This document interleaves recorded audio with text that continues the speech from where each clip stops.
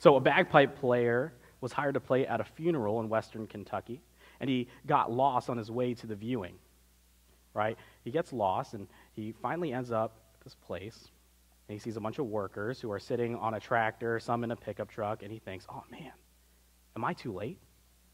Did I miss out? Oh my gosh, and he's overwhelmed, but he made this commitment. So he gets out his bagpipes, and he stands on the edge of the dirt so that the workers could see him, and he starts playing Amazing Grace.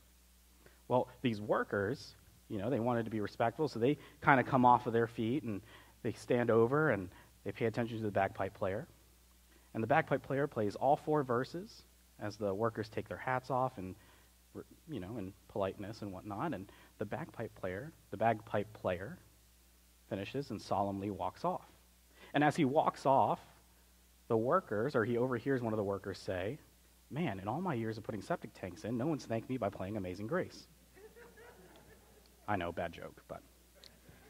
Well, my name is Kyle. I'm the youth minister here. If you're here and well, thank you. If you're not well, as Toby said, please go home. But if you're new here, in front of you, in the chair in front of you, will be a connection card. Please fill that out and put that in the basket on your way out in the foyer. So here's what we're going to do today. I need a little bit of crowd participation. I'm going to put some words up on the screen. Should be above average, average, and below average. We're going to talk about school. I love school. I'm passionate about school. But how many of you would say that you're above average? When you look back at school, you're like, yeah, I was above average. Very few of you. Look around at all our nerds, right? How many of you were just average? You guys were BC students. You lived in that realm. Okay, not too much. And then how many of you were, let's just be honest, were below average? School just wasn't your thing. And that's okay. That's all right. For me, it all mattered about the subject. If I liked the subject, if I found it fascinating, math, history, I love that stuff. Science, not so much, right? Sorry. And interestingly, I heard a teacher once tell me that, Kyle, you're either going to lead people to jail or lead people to Jesus. Funny enough, the first few years of my life is exactly that. The first few years, I was leading people to jail, and now these last few years, I'm trying to kind of balance it out. Before I came to work at Severn, I was a teaching aide. I love students, I love teaching, and one of the greatest things about teaching is when you give someone a test and they don't know any of the answers. That complete look of defeat. Okay. But anyhow, one of my favorite feelings is that. And so over the years, I collected a bunch of funny things about school, and the great thing about students who don't know the answer to things, they'll just pull it out of somewhere. They'll figure it out, and they'll just jot down any answer. And so I've put above some of my favorite images or some of my favorite collections. What ended in 1896, 1895. Right? If you guys want someone creative, you want to hire someone with creative solutions, this is your guy. Here's the next one. What is the cause and effect? Tony practices the piano 20 minutes a day. Effect? He's a big nerd. All right. This third one is my favorite of all time. This kid missed every word except the word illiterate. Now, if he was in my class, A, immediately. I'd give it to him. So today we're going to talk about modern myths. We're going to talk about modern myths that we all kind of dangerously tend to tiptoe around and eventually believe in. Our myth today is follow your heart. Follow your heart. Seems innocent, right? But our leader, our teacher, Jesus, had some very profound things to say about those who are his students. We're going to be in Matthew 7, specifically verses 24 and 27, through 27. If you don't have your Bible, I put it right above in the NASB. All right, starting from verse 24. Therefore, everyone who hears these words of mine and acts on them may be compared to a wise man who built his house on the rock. And the rain fell, and the floods came, and the winds blew and slammed against the house, and yet it did not fall, for it had been founded on the rock. 26. Everyone who hears these words of mine and does not act on them will be like a foolish man who built his house on the sand. 27. The rain fell, and the floods came, and the winds blew and slammed against the house, and it fell, and great was its fall. So essentially, Jesus is saying when it comes to building our lives and finding the proper foundation, we have two options. We can build our life on truth, or we can build our lives on lies. If we build our life on truth and the storms of life come, and they will come, we'll better weather those storms. If we build our lives on the foundation of lies and the storms come, we're going to have a difficult time wading through that. You may know the name Rabbi Zacharias, Rabbi. Zacharias, famous Christian thinker, author, and speaker. He was invited to speak at a major university in our country recently, and an engineering student picked him up from the airport. And he was the host for the day, drove him around campus and all, and walked him into the auditorium where Zacharias was going to be giving his speech. And immediately the student said, "Dr. Zacharias, this is the first postmodern building ever built in the United States." He said, "Some of the hallways lead you nowhere. Some of the staircases take you nowhere." Unimpressed, Dr. Zacharias said, "Do you think the builders did the same thing with the foundation?" You know this, right? Some of you who have lived just a little bit. You either build your life on God's truth or on Satan's lies. And Scripture uses very clear metaphors to describe the two parts. When we build our lives on God's truth, we're going to follow a light. If we build our lives on Satan's truth, we're going to live in darkness. Now, if we follow the light, it's going to lead us to greater levels of life. If we follow the darkness, it's going to lead us to greater levels of death. So in other words, if you follow your heart, you're going to end up on this side of things, where the Satan category is. Now, Jesus continues to extrapolate and unpack the teachings in even greater detail. We're going to look at Revelation chapter 12 real quick, where Jesus says Satan is like a dragon, which is the metaphor that Jesus uses to describe him. The dragon gives birth to two beasts, and Jesus said beast number 1, false religion. Beast number 2, corrupt government. Now, Satan can lead one person astray easily, but you know what he likes to do? Satan likes to lead millions of people astray at once. And historically, the way he's done that is through false religions and corrupt governments. And the way he has weaponized false religions and corrupt governments are with the terms that we call relativism and humanism. Now, let me unpack the first one, relativism. This is the framework of thinking where people begin to believe that there is no absolute standard of truth. It's all up to the individual to define, and let's evaluate that. How many of you, I'm curious, have ever been at a stoplight in your car and have a sudden panic attack because you think you're rolling? And you slam on the brakes and you look over and you try to make sure and look at your neighbor and you're like, all right, they're rolling, right? And you realize it was them. Well, the way you realize it's them and not you is if there's a fixed, immovable object like a building nearby that you can gaze to. Let me illustrate that another way. We know that this line is crooked. This line is crooked because we have a straight line to compare it to. In other words, all of us are agreeing to operate by a standard, and that standard is fixed, and it helps us identify other things related to it. We do the same thing in mathematics. If I say 2 plus 2 equals, you should have an immediate answer that comes to your mind. Your answer is what? 4. But folks in relativistic culture agree with this premise. If we embrace that there's no absolute truth or absolute standard of truth, if I say the answer to this question is 16, you can't disagree with me. And as a matter of fact, you'll be labeled a bigot if you do. So here's the first problem with relativism. Truth is exclusive by its nature. Two opposing ideas cannot both be right. For example, this is my right hand. This is my left hand. Can you imagine the chaos that would ensue if after church today I decide to drive on what everyone considers not to be the right side of the road? In the same way, Christianity and Islam are not teaching the same thing. They are teaching very different paths leading to who and what they claim to be God. Both cannot be right at the same time. So truth is not only exclusive by its nature, but truth is also potentially offensive, especially in a culture that has elevated tolerance above every other virtue. And what we're seeing right now in our country is an all-out onslaught war that started in the 60s between facts and feelings. And unfortunately, for future generations, feelings are winning.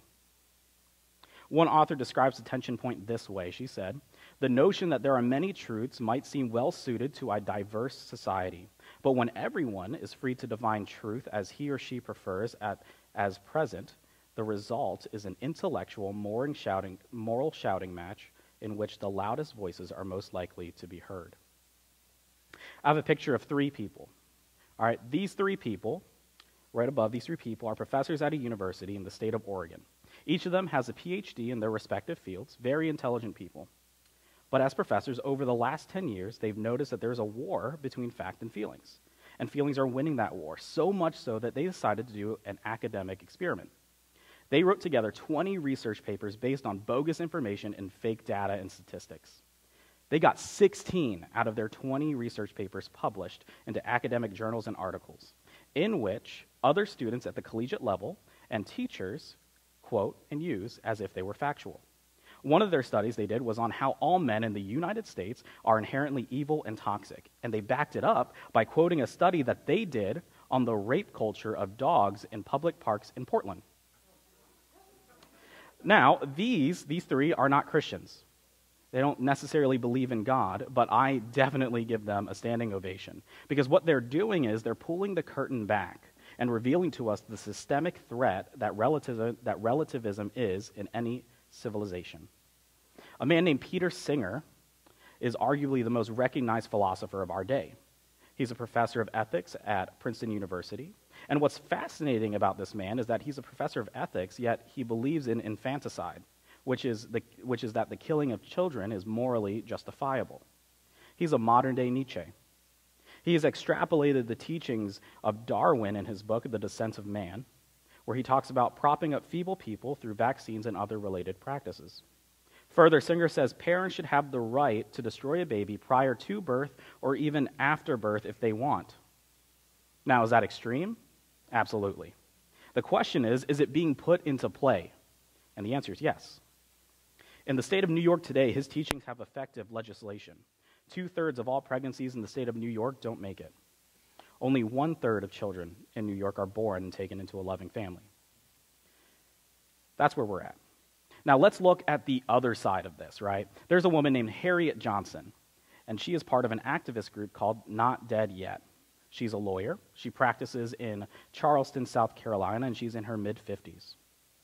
And as you can tell, she probably weighs around 70 to 80 pounds. But don't look at that and translate that to weakness. This is a very strong, intellectual woman. And she proved that in a series of op-ed articles that she wrote in the New York Times entitled The Case for My Life, whereby she debated, dismantled, and destroyed Peter Singer's ideology. One of her articles, she made a statement that really stood out to me. She said, "It's not that I'm ugly. It's just that most people don't know how to look at me." And here's my question for you, not collectively, but individually. Do you think that woman, Harriet, do you think that woman has a right to live? Do you think her parents had a right to terminate the pregnancy prior to and even after she was delivered? How you answer that tips all kinds of moral dominoes that will affect the future generations to come. And I think Jesus was onto something. I'm convinced historically that false religions always get into the bed with corrupt governments. And it starts with relativism, the deconstruction of truth, whereby a society begins to believe and say out loud, there is no God. That's a slippery slope that leads to humanism, whereby the next declaration is, there is no God because we are gods, or we are all our God. In other words, I'll follow my heart and my truth, you follow your heart and your truth, and we'll just all live happily ever after. Sounds good, but here's where it begins to break down. This is a wedding of relativism and humanism. See, we're okay with Darwinism and Nietzsche and even Singer stuff being taught in the classroom. What we're not okay with is when it's actually and pragmatically lived out. This is a picture of a stronger people group making a decision to protect the weaker, or decision not to protect the weaker people group, but to systemically and systematically destroy them. And if you believe in relativism, if you say there is no standard for truth, then you cannot disagree or you cannot argue with Hitler's logic. Friends, he's just following his heart. He's defined truth as he wants it to be defined. You can't argue with school shootings or even mass murders like we saw in New Zealand, because those people, confused, angry, whatever their emotion, they're just expressing it. They're following their hearts. Al-Qaeda, ISIS, Taliban, every time they behead someone or, God forbid, rape someone, they're just following their heart. In other words, what happens when we deconstruct truth is someone else gets to decide what is right and what is wrong. So let me arm you with something I think you need in your head and your heart. And I call that the moral hierarchy of authority, and I use it a lot with our students. I'll give you a real-life example of how this works. In Los Angeles, a gang member killed a teenage boy outside of a public high school because this young man supposedly looked at this gang member's sister disrespectfully in the hallway. So the gang member reached the conclusion, you disrespect my sister, I take your life. That is his code of ethic. That is how he behaves, and that is how he functions. Now, the problem is, it is in conflict with the laws of Los Angeles, also in conflict with the higher laws of the state of California, also in conflict with the higher laws of the entire country, the United States. Now, the way our judicial system works, he'll get convicted, go to jail, and he'll make an appeal. And if he gets there, it could also end up at the Supreme Court, and they eventually get to decide his fate. Here's what I find fascinating. Long before we ever existed as a country historically, humanity has always said murder is wrong. It's not okay to take another person's life. And why is that? Because historically, humanity has always recognized that there is a supreme authority, even beyond the highest court and the highest judges in all of the land. Why? Because humanity has recognized that there are physical laws that govern this universe. Science proves that. Science also proves that there are moral laws that govern this universe.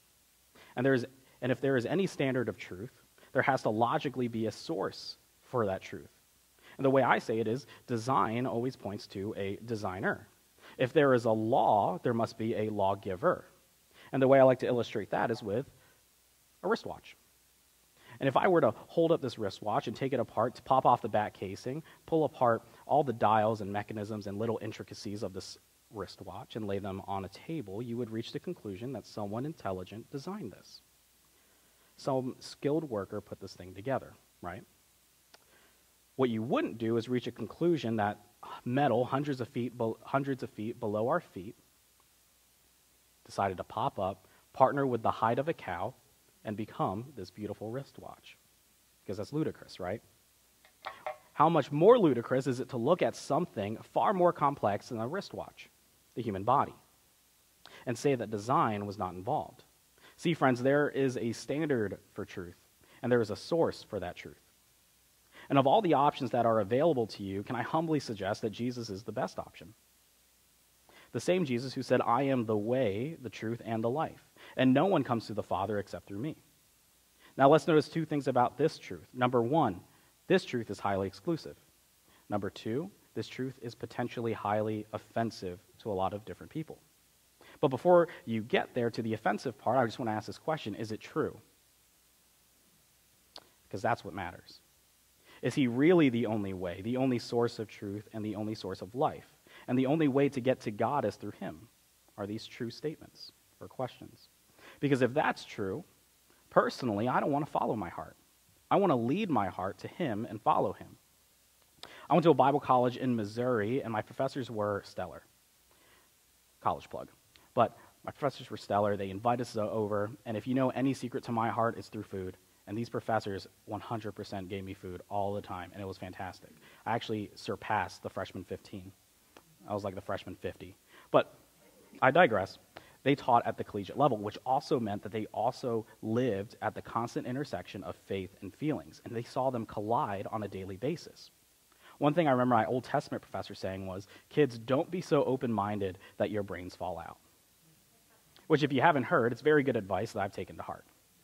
During my time in college, I was exposed to all sorts of philosophies and ideologies from my peers, and I started wrestling, like all of us do, with huge questions.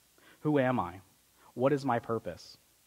Where did I come from? Is there a God? If there is a God, is he loving or vindictive? And if there is a supreme authority as God, what's my responsibility in the grand picture? So on and so forth, right?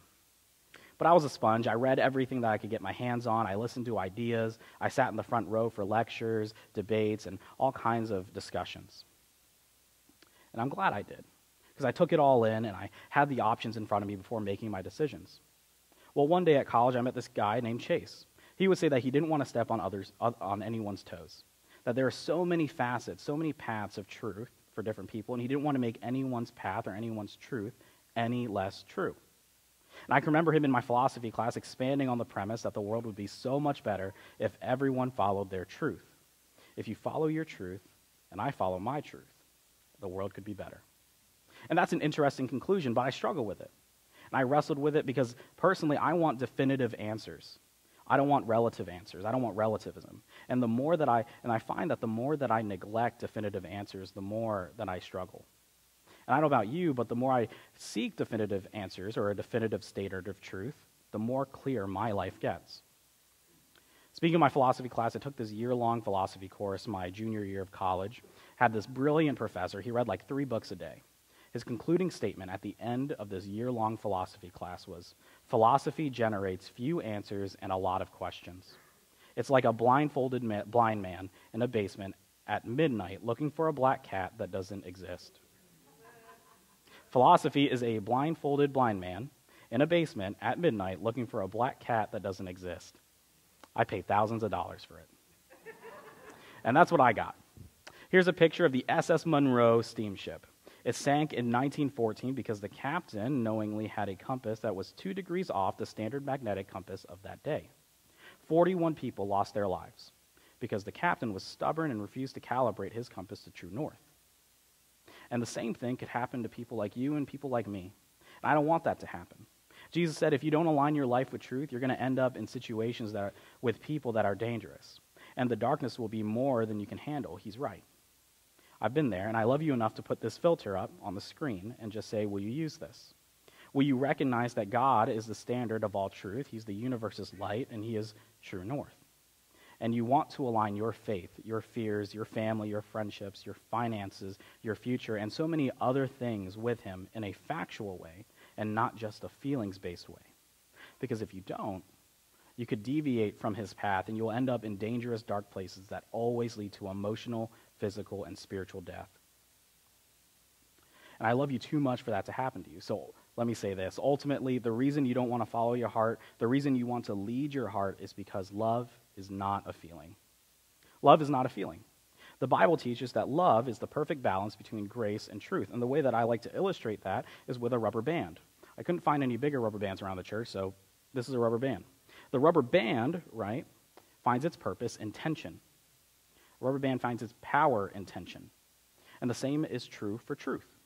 Truth by itself has never helped anyone. In addition, grace by itself has never helped anyone. If I was driving to the church in the dark and my car broke down and I pulled over on the side of the road and I popped the hood up and I had a flashlight in this hand and a wrench in this hand, the flashlight would reveal the problem. But I need the wrench to fix the problem. And in the same way, I've got a sin sickness in my life and I need God's truth to help me identify what's wrong. But I also need God's grace to fix that problem.